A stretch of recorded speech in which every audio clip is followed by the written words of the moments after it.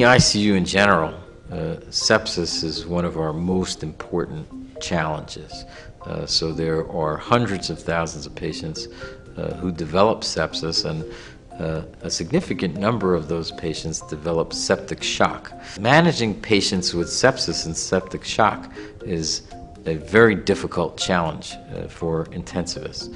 So whether it's in the medical intensive care unit or the surgical intensive care unit or the neuro unit or the burn unit or the trauma unit, sepsis occurs in a variety of different patient populations. Hemodynamic management is a very important part of taking care of patients with sepsis in the ICU, because a significant number of these patients develop myocardial dysfunction, and it's a very dynamic situation in terms of managing their intravascular volume and cardiac function.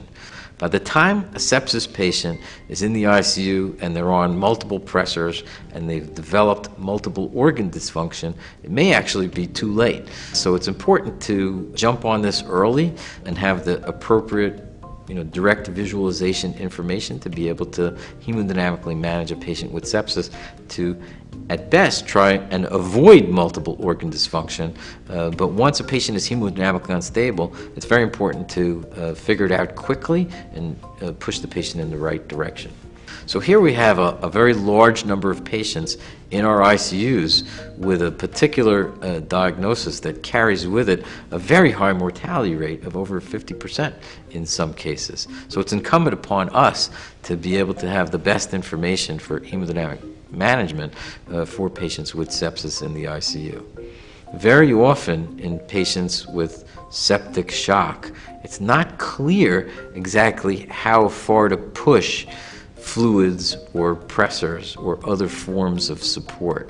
And hTEE, by giving this direct visualization information, gives a high degree of confidence for the intensivist to know exactly how far to push and when. Being able to directly visualize in that situation is very important, where indirect information can be very misleading. The faster we can get to the right answer and appropriately manage these patients from a hemodynamic perspective using hTEE, the better the patients will do. And it's very likely that if we can get to hemodynamic stability early in patients with sepsis, we can then prevent multiple organ dysfunction and lead to a better outcome in those patients.